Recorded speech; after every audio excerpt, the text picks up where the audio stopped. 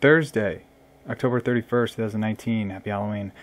It's the last day of the month. It's earnings season, and there's been so many big moves today. And I had a horrible day to start the day, just terrible. And this is one of the key attributes of day trading. That is probably one of the hardest things, the mental aspect. That when you lose a trade, when something doesn't go your way, a lot of people either overtrade after that, trying to make up for it, or they just get depressed and they just don't want to trade at all, one or the other. And you really have to just eliminate that last trade, no matter what. If it was a win or a loss, you kind of just have to put it behind you so you can always focus on what's right in front of you. And I've had a tough time with that, but I'll show you the trade I messed up, and then I made up for it later with a nice trade. But first off, Kraft Heinz, I wanted to get into this stock while it was boom. It had a nice jump. You can see it gapped up big time from on earnings from yesterday's close, and earnings pushed it up a lot, so about $2. And it was one of the reasons I liked it is because it was right near that 200 moving average. So it had gapped up to around $30, and I thought that if it had momentum, if right at the opening, if it had that juice, it could probably push it close to the 200 moving average, which it did. Eventually touched it. I just couldn't pull the trigger on a early trade. I'm not good with these trades. I can't. I don't know where to put my stop really, because you'd have to put it really, for me to be comfortable, I'd have to make a big stop, and then I'd have to take a fewer amount of shares. So it was just tough to get in. But if you got in right at this opening 5-minute break here at 30.50-ish, you could have ridden that all the way up to about 32.17. So that was a nice move. I put a little arrow here thinking I'd get in for the second leg, maybe 32.15. I'm glad I didn't, because it kind of went below the 20 SMA. But it then did move up a little bit, but now it's just kind of drifting. As soon as it got near that 200 moving average, it was done. So the trade I took in the morning, or when did I take it? Whatever it was, it came up on this scan that I created, this low average volume.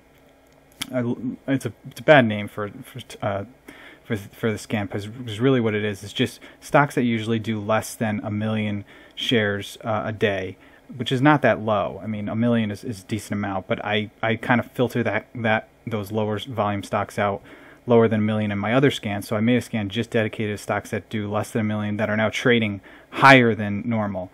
And one of the stocks that came up in here was HTGC, and you can see how this trade just went completely against me. So the reason I got into it, I looked at the candles here, and it was moving up steadily over the last few weeks. You can see these nice little moves, and it gapped up here, and I thought maybe it could make a big move, continuation. But you can see it had a big move in the morning, and then it came back down. And that should tip me off that maybe all the people that were taking profits were kind of done with it. And I thought it had room to kind of make another leg up here, and it didn't. And I got in right at this pivot point. I hate when this happens. This is the worst. Get in here, and then it just collapsed. Look at this 3 red bar. It's almost like the market knows, and it just wants to kill me. And it's just such a deflating thing to have happen to you when you're trading, because it just means you did everything wrong there. I took a small trade even earlier in the day. That's why I had 2 losing trades, and I made up for both of them later on with a nice trade. And the one that I screwed up earlier was SNN. You can see this one against me. So this was another gapper. It gapped down, which I should have been paying more attention to what was going on with this stock. So this one's gapped down. I found it in my gappers list. Gapped down to 43.69. I thought because it might have room to continue back up again, but I forgot that the 200 moving average is right here, and it kind of sometimes acts like a magnet for these things. If it's moving near it, it might draw it closer. So I should have been prepared for that, for a gap down closer to the 200 moving average. And what happened was it had a little dip here, and then it had 2 green bars, almost engulfing here, green bar here, and I said, okay, maybe it's at the open again. Maybe it's gonna take a turn for the positive. And of course, immediately it drops. If I had reversed my position right here at 43.54, I could have ridden it down an entire dollar. But I'm not good at doing that and reading the changing of the direction very well. I just thought maybe it was going to whip me out and then continue moving back up. But you can see this 8 EMA, it kind of stopped right there, and it was just bad. And if you look at there's some volume in the pre-market too that I had to get through a little bit. not much. So just too much resistance. Two bad trades. So really just a bummer. Just I couldn't do anything right. And then so for the rest of the day, I kind of just had trade lock. I didn't want to trade any. That's what I usually do. I tend not to overtrade. I do the opposite. I tend to trade less when I start doing worse. But then YUMC, which I've traded many times in the past, and it ended up being a great makeup trade for me. I made some money. I made back all of my losses for the day and then some. And you could see, oh, and I should have stayed in it, but whatever. I wanted to get out when I did just because I wanted to make sure that I was positive and had a little bit extra on the day. But you can see I watched it early in the day. This was another gapping stock. Let me zoom in on the... So near the 200 moving average, meaning a lot of times the stock can be in play because it tends to react to that.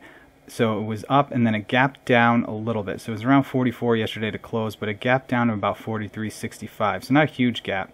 So I wasn't sure what to expect, but when you watch it early in the day, it had a huge drop. And then it kind of came back to the 80 MA. I saw that. It used it as resistance. So I was thinking of getting into a short right here at 41.83. Not a tremendous short. I could have taken it down about 40 cents, and I didn't take it. So right away I was a little, because I think I had already messed up that earlier trade, and then I eventually messed up the other trade after this. But then you see it turned around. Now what happened here? The 8 EMA crossed the 20, right? 8 and the 20 cross up, using it as a support, and then I got in. So I got in right at 41.92, below a whole number, so made me a little nervous. I was hoping it wasn't going to hit its head on that. But it continued up real nicely, and then I partialed out a little bit at 42.12, and then the rest of it at my target 42.20. So I got out a little bit early, just a little bit, less than half my shares, and then the rest of my shares I got at 42.20. Now you can see, I really ended up, if I had not had those two losing trades earlier in the day, I probably would have waited. I would have just put my stop at break even once it got in the range, within 10 cents of my first target, waited until it hit my first target, taken out some, and then just ridden it up, just moving my stop up every like 10 cents behind it as it moved up. And I could have made this mark at 42.44, which would have been over 50 cents from where I got in. But that's what happens when you have losing trades. They really affect the way you trade, and they shouldn't, but that's one of the hardest things to overcome is just to get past that. Because this was really a nice, a smooth move for this stock. It was using that 8 EMA really well as resistance, so it made sense that once it broke that 8 EMA, it was going to use it as support. And I was just so nervous. It was just going to bounce. It was just going to completely reverse on me, and then really take away any chance of me having a positive day. But I still made my money back from my losses and a little bit money after that. So. I still was positive today. Just now I'm looking at it, I'm starting to cry a little bit here because I could have made a lot more. I mean, I got out at 42.20 and it's already back. It's already up to 42.50. It's up 30 cents from where I exited. So I could have had another 30 cents worth of profit on my shares, my remaining shares. But you know what? I'm not tremendously upset because I had a positive day. So something to learn from. Got to still remember to keep the emotion out of it and just trade based on what's in front of you. So that was it. Those were my trades. YUMC, SNN, terrible, just absolutely terrible, and HTGC, also terrible. But in the end, as long as you're positive for the day, you can sleep easy. So that was it. Today's the last day of the month. Tomorrow, probably going to trade light just because it's Friday. It's the first day of the month. I don't want to go crazy, but it is earnings season, so you have to kind of just keep your eye out for anything good moving. And this was definitely one of them. YUMC ended up being a great earning trade play for me. In fact, actually, the earnings wasn't even today. It was I think it was yesterday or 2 days ago. But you could have traded this a number of times today. You could have traded this leg down, or waited all the way till it bottomed out. You could have traded the bounce. I mean, this is the kind of stocks that I like to look for. The other thing the reason why I got in this is you can see the VWAP. When I got in, I was expecting it to kind of it's almost like the 200 moving average on daily.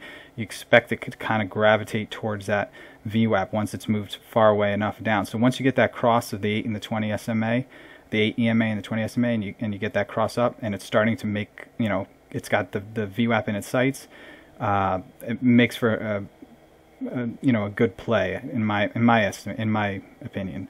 And it obviously did, because it made it right back up to the 20. I mean, right up to the VWAP, and then broke through it. So this was a good one. Anyway, that's it for today. Hopefully tomorrow we'll have more trades to show.